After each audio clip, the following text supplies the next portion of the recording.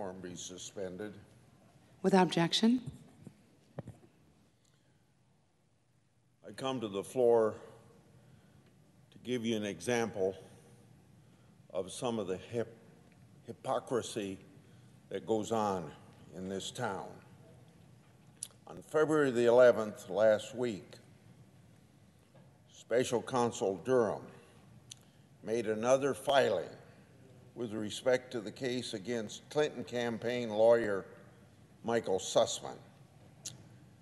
I've spoken to my colleagues before to discuss Special Counsel Durham's findings in this matter. Today, I want to highlight new evidence that has come with this filing.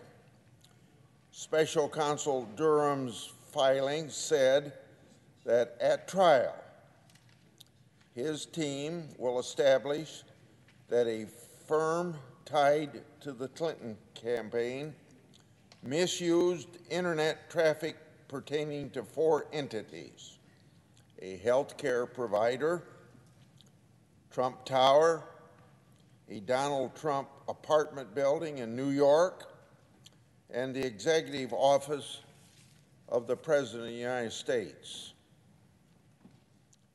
The Clinton campaign essentially spied on the Trump campaign. After Trump was elected, the Clinton campaign's work continued. Now, how did they do it? According to Special Counsel Durham, the Clinton campaign worked with cyber researchers to infiltrate private and government servers connected to Donald Trump. Their main conduit was Tech Executive One. In July 2016, according to Special Counsel Durham, I quote, Tech Executive One also enlisted the assistance of researchers at a U.S.-based university who were receiving and analyzing large amounts of internet data in connection with a pending federal government cybersecurity research contract, end of quote. In addition, Tech Executive One had access to dedicated servers for the executive office of the president as part of a, quote, sensitive arrangement, end quote. This individual, quote, exploited this arrangement for the purpose of gathering derogatory information about Donald Trump, end quote. According to Special Counsel Durham, the Clinton campaign, through Tech Executive One, abused, quote, non-public or proprietary internet data, end of quote. One question that needs to be answered is whether any of this exploited information and data included classified information. The available facts show that the Clinton campaign abused federal government contracts to exploit government information to use against Trump.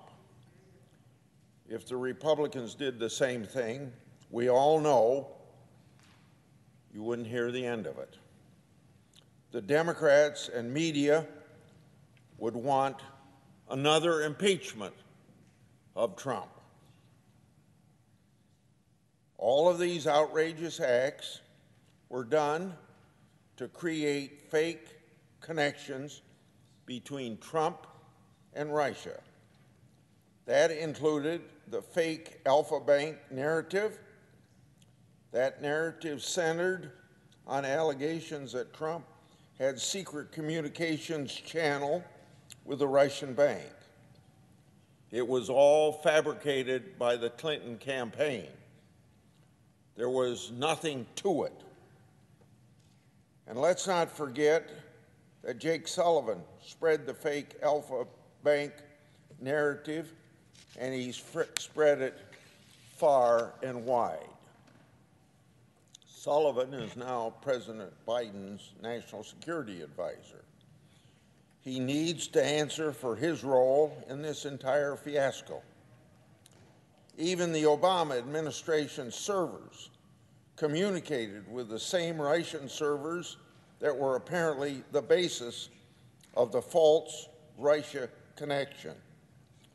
Now just think how ridiculously this rollout was. With this so-called evidence against Trump in hand, on February the 9th, 2017, Sussman provided updated allegations to an unnamed U.S. government agency. Of course, he left out the Obama administration's connections. Some of those connections included that Trump and his associates used rare Russia-made wireless phones near the White House. Durham said that there was no evidence of that. But some evidence is very, very clear. During the election, the Clinton campaign spied on the Trump campaign. After Clinton lost, the Clinton campaign spied on the Trump administration. And they did it by abusing federal government contracts, and they did it by abusing their access to government information. Trump has reportedly said that the Clinton campaign spied on his campaign. The mainstream media either ignored him or called him a liar.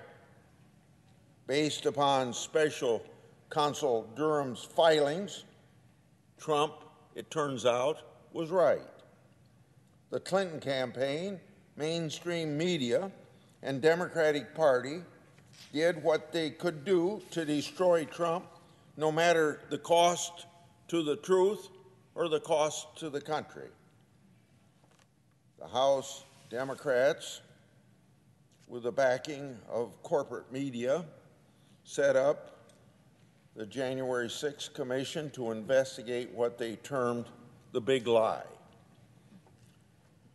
Where are those on the January 6th Commission when it comes to investigating the big lie where the Clinton campaign worked with the sitting Obama administration and taxpayers' money in trying to destroy their political opponent?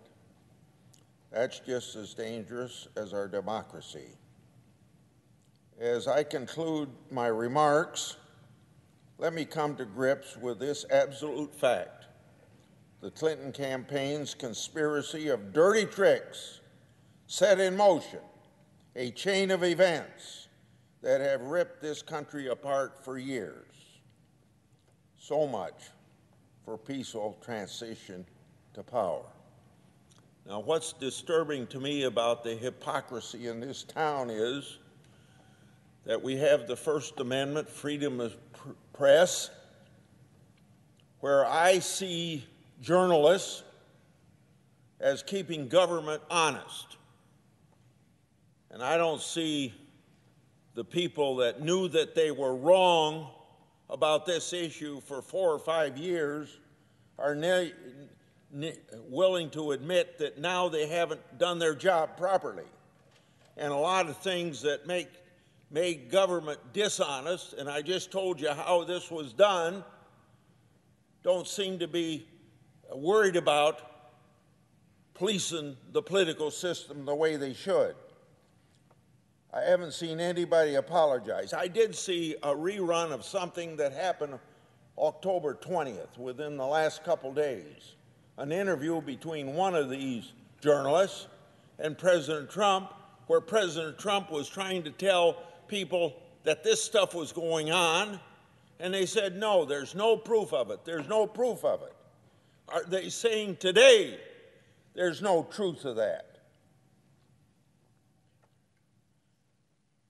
I think we all know that Trump wasn't in government, maybe even lacked some understanding of how the political system works. But he came to town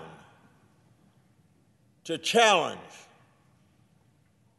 the elite that are inside the Beltway and change things. And somebody knew that he was up to that. And they wanted to stop him from doing it. So they spied on the campaign so he wouldn't be elected.